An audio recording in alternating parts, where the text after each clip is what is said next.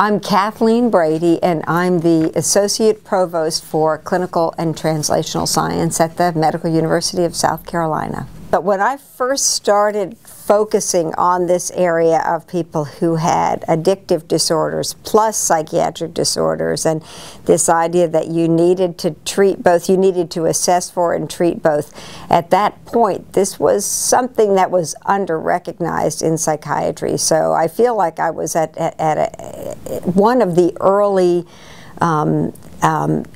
innovators in that area of trying to develop and be respectful of this idea of combined treatment if people have more than one disorder.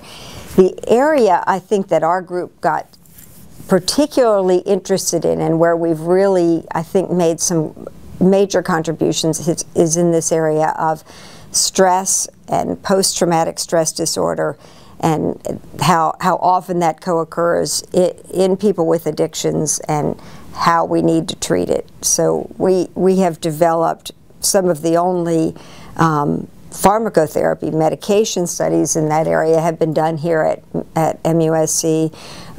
We've developed a psychotherapeutic, a cognitive behavioral therapy intervention that is it's internationally used now and known, and it's quite a efficacious treatment for people with this comorbidity, and really was the first